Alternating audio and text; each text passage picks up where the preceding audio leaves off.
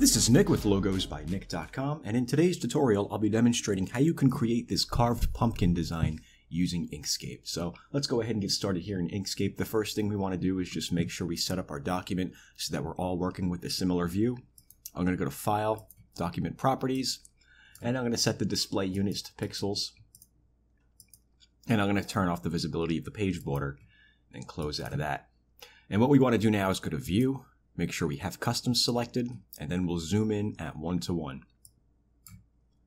And what I'll do next is I'm going to open up the Align and Distribute menu with this button up here. We're going to want Last Selected chosen from this drop down. And then we'll open up the Edit Objects, Colors, Gradients, and Stroke menu with that button right there.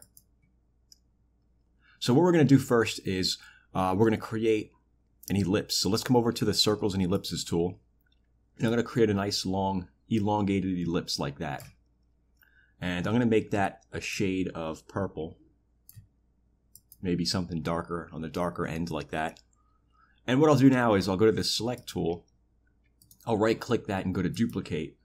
And I'm going to make this orange. Well, I'm going to start it out with, what I like to do is, you could pick a color of orange down here if you'd like. What I like to do is I like to start it out as yellow. And then come up here to the Fill tab. And under the HSL tab, I'll come over here to the H row and just slide that to the left a little bit. Because I tend to like that shade of orange right there. And I'm just going to take this top arrow and bring that down a little bit. And I'll take this bottom arrow and bring that up a little bit. And I'll take this one and then just bring that out just a slight bit. Just a slight amount like that. Maybe I'll bring that in a little more. And the next step is to click and drag over everything and come down here to the Align menu and just make sure we have it centered up on the vertical and horizontal axis like that. And we can click off of it to deselect everything. I'm now going to create a duplicate copy of this ellipse right here, this orange one. So I'll right click that and go to Duplicate. And I'm going to make this one a lighter shade of orange. So again, you could pick a lighter shade down here, or you could do what I'm doing, which is I'm going to take this H row and slide this to the right a little bit like that. And then I'll hold Control and Shift and then just scale it in just a little bit like that. And then I'll let go. Then I'll hold Control and I'll take this bottom arrow right here and just scale that up a little bit. So we end up with something like that. That right there is what we're going for. So let's click off of that to deselect everything. I'm going to click and drag over this whole thing, and I'm going to group it together with this button right here that says Group Selected Objects. And then I'm going to duplicate it. But instead of right-clicking and going to duplicate, I'm just going to hit Control-D because it's a lot easier. Hit Control-D to duplicate, then hold Control and just move this off to the left. I'm going to hold Control and just take this arrow and scale that down a little bit. What I want to do is lower this beneath the other object. So I want to come up here to where it says Lower Selection one step and just lower that down. And then I'll duplicate this one more time. I'll hit Control-D, hold Control, click and drag this off to the left, and then just hold Control and scale this one down a little bit as well. And then I'll lower that to the bottom with this button that says Lower Selection to the bottom.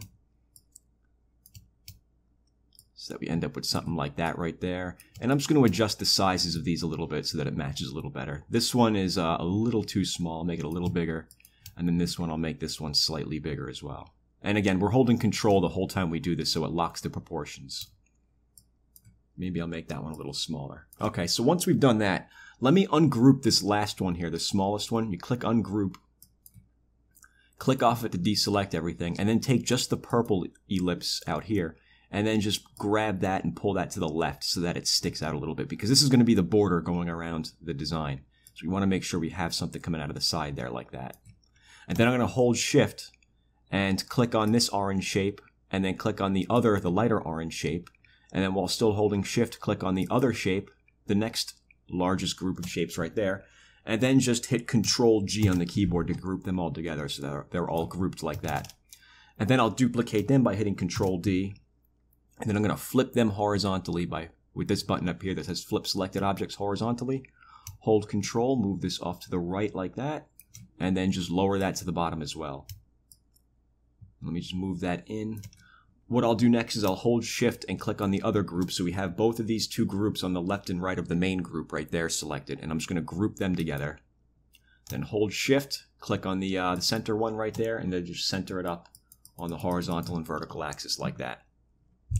And then finally what we could do is we could just group this whole thing together with the Group Selected Objects button, And I'll hold Control and Shift and scale this down and just move this out of the way. So that's the pumpkin design right there. What we have to design next is actually the stem, and then we'll do the eyes and the mouth of the carving.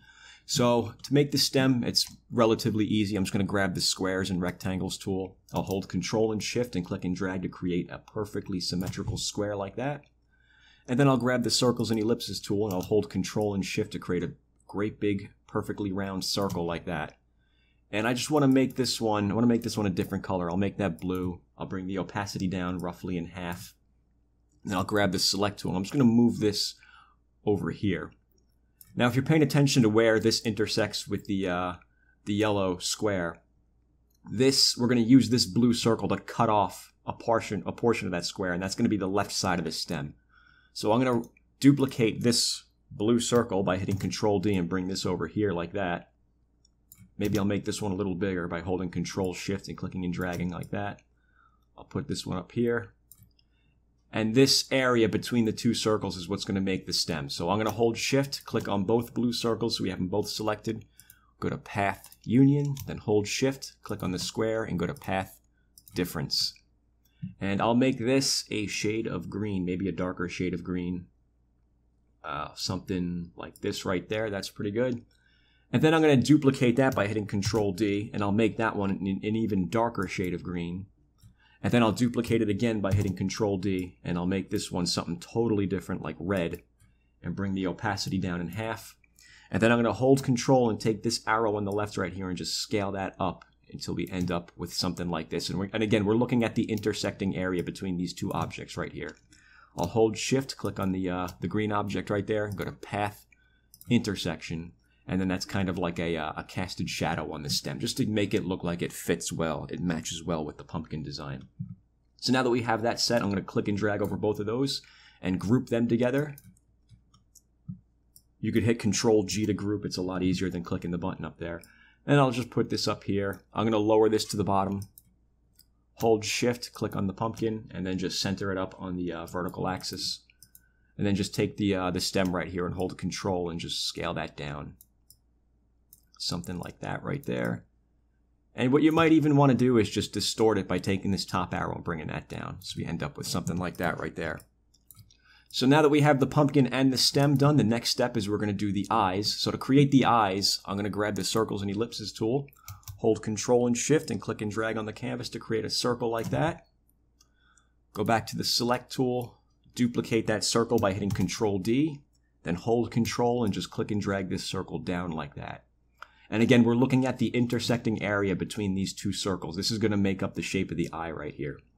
So I'm going to create another duplicate of the circle. I'll hit Control D, and then I'll bring this over here like this.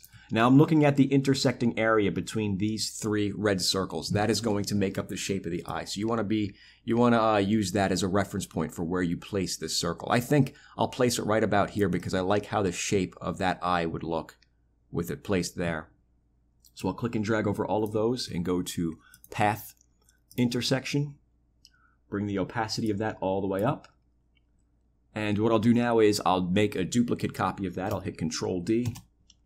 And I'll make this one, I'm going to make this one a similar shade to this lighter orange, but I'm just going to make it lighter. So to do that, I'm going to grab the dropper tool, which is over here. Or what I like to do is just press D on the keyboard. And then I'll just grab a selection of that to make that the same shade of light orange. And then I'll come up here to the Fill tab under the HSL tab. We come down to the L row and slide that to the right a little bit, just to make that a little lighter. Let me go back to the Select tool.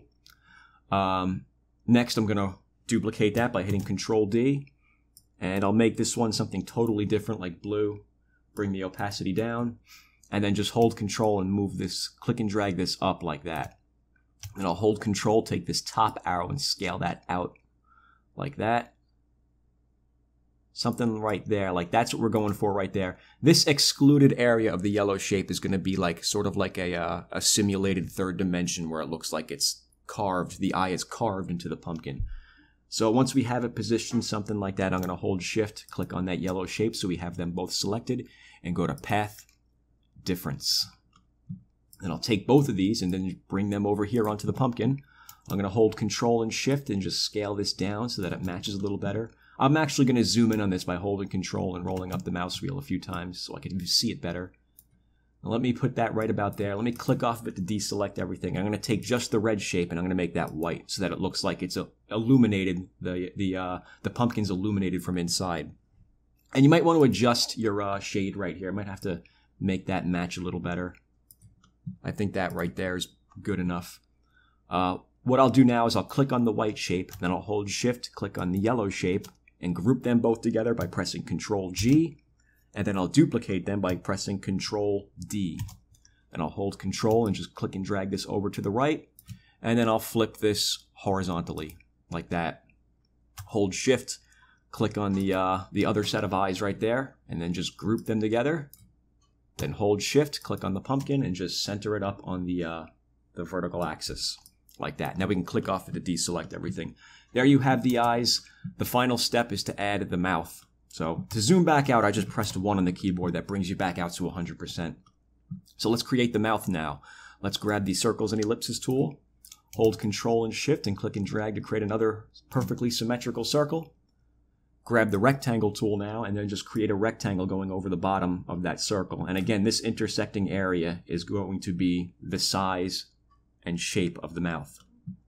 So once we've done that, let me grab the Select tool, hold Shift, click on the circle, and go to Path, Intersection. Now what we want to do now is cut out a couple of chunks from this shape to make for the teeth of the mouth. So to do that, I'll grab the Squares and Rectangles tool, hold Control and Shift, click and drag to create a perfectly symmetrical square like that, and I want to make that red so we can see it better. Let me grab the Select tool, let me click on this a second time so we get our rotation handles, and I'm going to hold Control and rotate this clockwise. 1, 2, 3. 3 steps clockwise like that, so that we have our corners going perfectly vertical and horizontal like that. And then I'm just going to take this square and place it over that portion of the mouth right there. Let me zoom in on this a little bit so I can see it better. I want to duplicate that by hitting Control-D. Hold Control, move this over here like that, so we have a second one, and then we're going to create one more. Control-D, move this over here like that. And next what I want to do is just hold Shift and click on the other 2 squares so we have them all selected, all 3 of them. And we just want to make sure they're all spaced apart evenly. So I'm going to come down here to where it says Distribute, and you'll see this button over here that says Make Horizontal Gaps Between Objects Equal. That's what we want to click. And once we've done that, I'm going to group them together by hitting Control-G, and then hold Shift and click on the mouth shape and center it up on the vertical axis. And then click off of it to deselect everything. So next, I'm going to use these squares to create the bottom row of teeth. So I'm going to duplicate them by hitting Control-D, bring them down here. Let me ungroup them by hitting Control-Shift-G, and then click off of it to deselect everything. Just take one of these squares and get rid of them. And then just select both of these by holding Shift and clicking them, and group them together by pressing Control-G. Hold Shift, click on the mouth, and center it up on the vertical axis like that. Now we can click off of it to deselect everything. The next step is to take all of these squares. Let me hold Shift and click on both groups. Ungroup them all by hitting Control-G a few times. Control-Shift-G, I'm sorry, or the Ungroup button up here.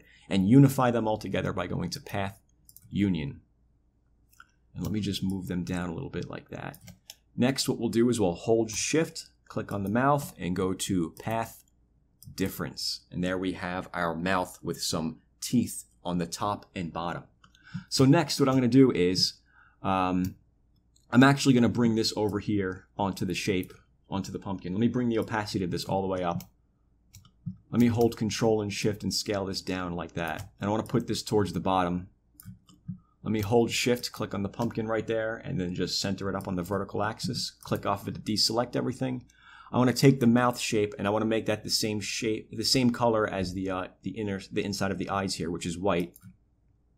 And then I want to add a bottom little lip down here, sort of like a bevel, to make it look like it's carved into the pumpkin. So to do that, I'll press Control-D on the keyboard to duplicate that shape. I want to make it the same shade of this light orange right here. Let me go to the dropper tool, or you could press D on the keyboard. Just like that.